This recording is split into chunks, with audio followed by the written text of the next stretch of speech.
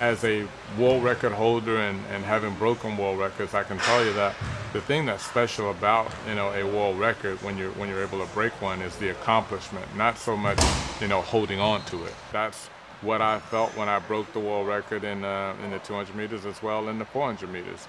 And I have that memory still, and I'll have that memory forever of all of the work that went into it, all of the people that helped me, and then finally accomplishing it. That'll never go away.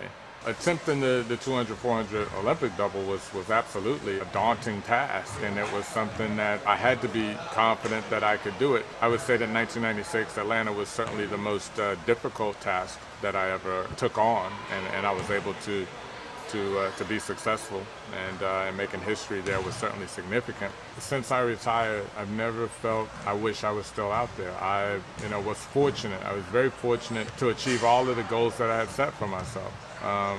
Most people forget that when I retired, I was still ranked #1 in the world and probably could have gone for another 4 years and won more Olympic gold medals, but I'd run out of goals. I'm most proud of the fact that I went to 3 different Olympics and 5 different world championships, and I won every time. That type of consistency and longevity in the sprints in particular is very difficult, and so that's the thing that I'm most proud of. The Olympic Games are always exciting because you know that you're going to see the best athletes at their best. And so I find myself doing every Olympics. It's happened every Olympics. I find myself just glued to the television and going to events that I wouldn't go to outside of the Olympics. There aren't a lot of athletes out there this year that are different than the ones that we heard of from the last Olympics. Michael Phelps and Usain Bolt. I think those guys are going to be the stars again. I think Usain can do whatever he wants to do. He's got that type of talent, and he wants to win 3 gold medals again. And I would say if he's healthy and he gets to the starting line healthy, at his best, everyone else at their best, he wins every time. I mean, he's just that good. I think that he could break the world record again. He could run, he could run 9.5 lower. He runs very raw. He's not a very clean sprinter. If you look at him from a biomechanical standpoint, ultimately, if he were to really be focused on and committed on cleaning up his technique, he could probably run 9.4. Many people will come in and win an Olympic gold medal once, but to repeat, it's difficult, and that says a lot when you're able to do that.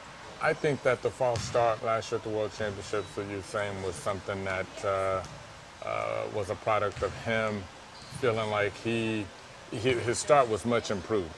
He had improved his start dramatically, and I think he felt that people were starting to doubt him a little bit because he's set the bar very high, and people expect him to come out and run a world record every time. So I think that he has probably learned from that. I think that at the end of the day, it's probably been a good thing for him and the sport, because otherwise we're just watching an exhibition. So I've seen him from time to time and spent some time talking about his career. He feels very confident in his ability. He has said that he feels that he's not there yet in terms of being a legend, and that he feels like he needs to win this year and repeat as Olympic champion in order to be considered a legend.